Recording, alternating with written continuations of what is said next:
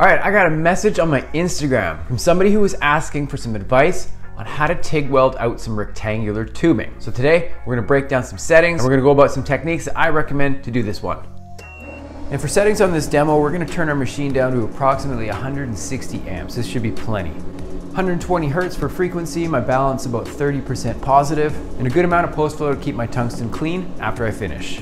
Now taking a look at these ones here, we're gonna be doing a longer butt weld on this one. We will have to keep a uniform width and profile across this surface. Wrapping around the outside, we will be doing an outside corner joint. Again, we will have to keep this quite prone or else we will overfill very easily and spill over the edge. Turning over to this side, we're gonna have the same butt weld that travels across the surface. And then flipping it to the inside, we will finish off with a fillet weld that terminates with a button to finish it up. So let's clean these up with some acetone and get down to it. Okay, first up, we want to make sure that we have a good fit up for when we tack this together. I want to make sure each tack is as low profile as it can be. This way, when I weld over it, I don't have a big blob or anything to contend with. You can see as I'm tacking it, I give it good heat to sink everything into the base material.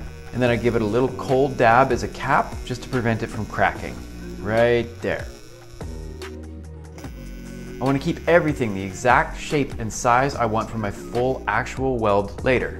Now that it's been thoroughly cleaned and I'm properly wire brushing it, I am happy with my setup. We can see each tack has been properly blended and placed in exactly the right spots. I'm pretty comfortable that none of them are going to break or get in my way during weld out. Getting set and comfortable, I'm able to see clearly and I'm ready to weld. Okay, so what is the most important part of every weld? Most people who watch my show know it. It's the start. I am taking my time with the start here. I'm waiting for my full puddle shape and profile to blend before moving out at all. A dab of filler here and there just to see what it will do. Fill and chill, no rush. And then look, once I begin moving, all I have to do is just maintain what I started at the beginning. You can see I am set up to be comfortable here. My hands and my posture are exactly where I want it to be. My filler rod hand is well out of the way, and my torch hand is comfortable and able to move freely. As I approach the end here, I'm making sure to control my width and make sure that I don't blow out or flare too wide. Okay, making sure I'm comfortable for the outside corner here. Now the first thing I'm going to do is a small wrap around the corner. This is going to help me to properly connect these passes and make sure I don't leave a gap in between them. Now I want you to watch one thing specifically here.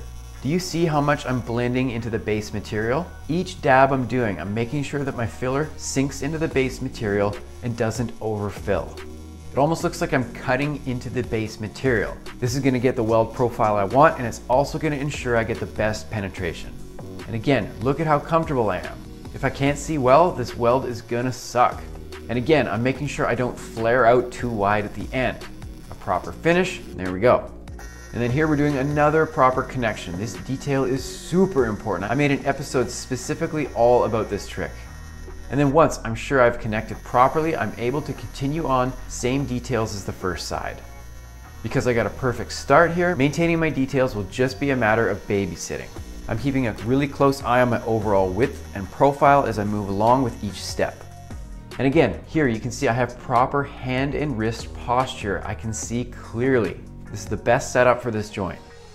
Now, this one was difficult to film.